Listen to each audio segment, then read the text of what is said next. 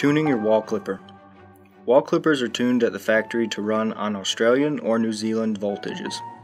However, due to the nature of our electrical supply system, that means that the actual voltage in your location can be plus or minus 10%.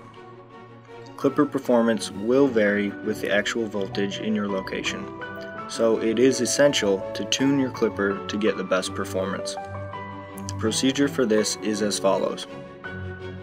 Oil your clipper.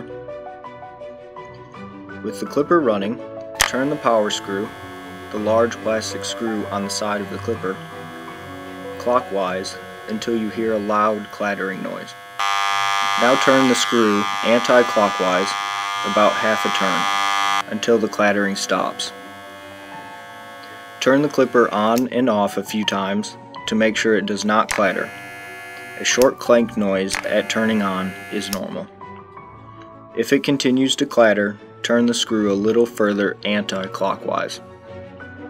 Tuning should be done each week to ensure maximum power output.